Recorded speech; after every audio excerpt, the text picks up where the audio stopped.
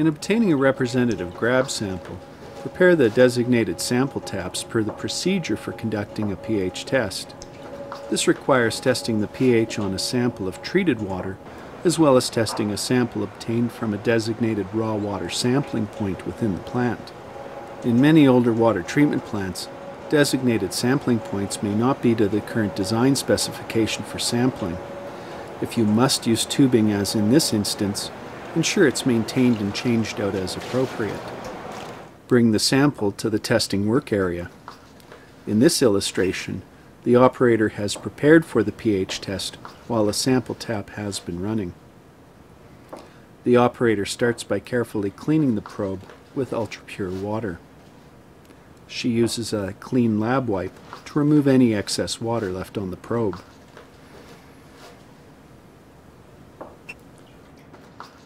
The operator starts by setting up the instrument, first by completing a 3-point calibration.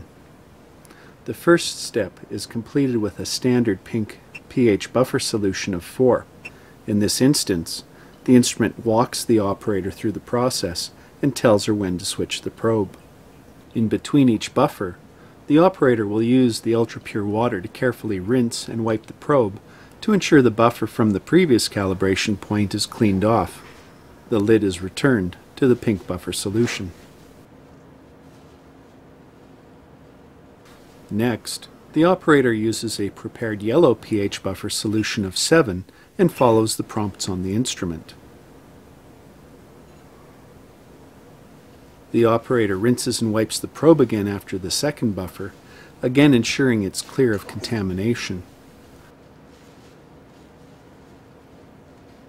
The lid is returned to the yellow buffer solution. Finally, the operator uses the prepared blue pH buffer solution of 10 and follows the prompt on the instrument. Once the instrument has read the third buffer point, it will create a slope to show that the instrument is reading correctly. The slope is recorded in the appropriate log document. Again, the third buffer is cleaned off the probe with ultra-pure water and cleaned with a new lab wipe so as to not contaminate the water sample. The lid is returned to the blue buffer solution. The operator is now ready to check the pH of the water samples, with the sample being placed in the designated container. Start with the treated water sample first.